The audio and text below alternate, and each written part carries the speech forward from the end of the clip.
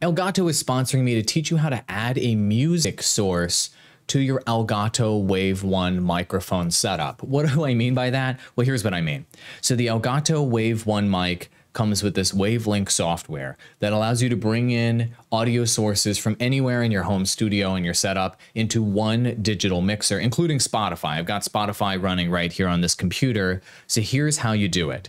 In order to get to this phase, you need to have the mic plugged in, update your firmware, get the software installed, do your basic Windows settings. If you haven't done all of that, don't worry, I've got tutorial videos on all of that on the channel. Just go back and watch those to catch up to where we are today, where all the basics are hooked up. Cool. So the first thing that we are going to do is we are going to take whatever it is that we're playing in terms of music, if it's Spotify and otherwise, and we're going to open that program and we are going to find some music and hit play on that music. Why?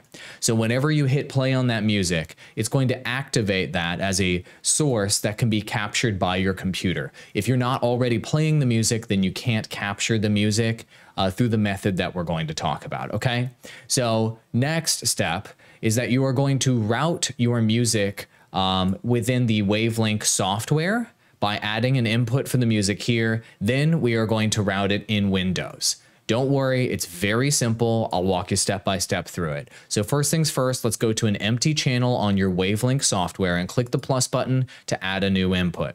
I recommend selecting the music option because it makes the most sense for your brain. Got it. So once you do that, and I am going to do this just for the tutorial so we don't get feedback, I'm going to mute there. You don't have to mute there.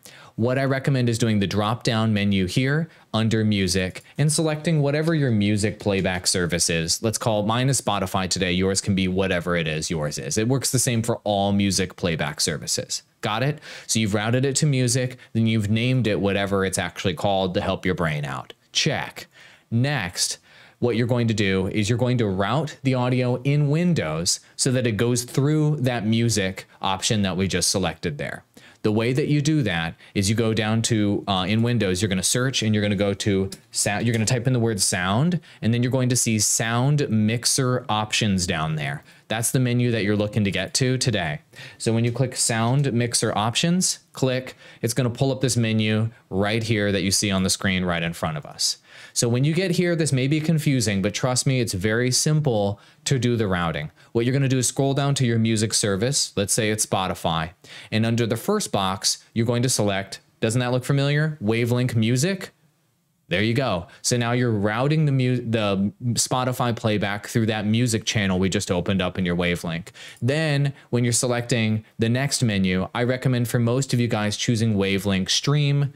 It will depend on if you're doing some special routing, but let's just do Wavelink Stream as a good default for most of you guys to select for the second option. The most important thing is that you've selected Wavelink Music as your first option. Now that you've routed it in the Wavelink software here, and you've selected music, and then in Windows, you've selected Wavelink Music as your output, then what you will be able to do next is actually play the music and have it pumping in through the Wavelink software. So I'm going to unmute the music right now, and there it is. So you notice how the music is now coming through, and we now have levels coming through on the music right here for Spotify. Now, one thing that you need to note is that you can change how much of that music, whether you hear or not the music through your headphones by clicking this button, whether it goes through the stream mix or not by clicking this button, and you can choose the volume levels of how much you hear it in your headphones versus how much you hear it in the stream mix using these volume levels here.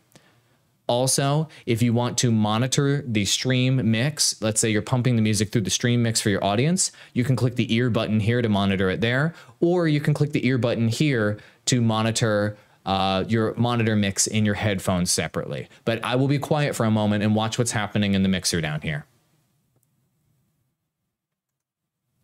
Notice how the volume levels are significantly higher under the stream mix and they're lower under the monitor mix. That's because I've muted my Spotify playback in my monitor mix by clicking the mute button down here, and it's only playing back in my playback mix.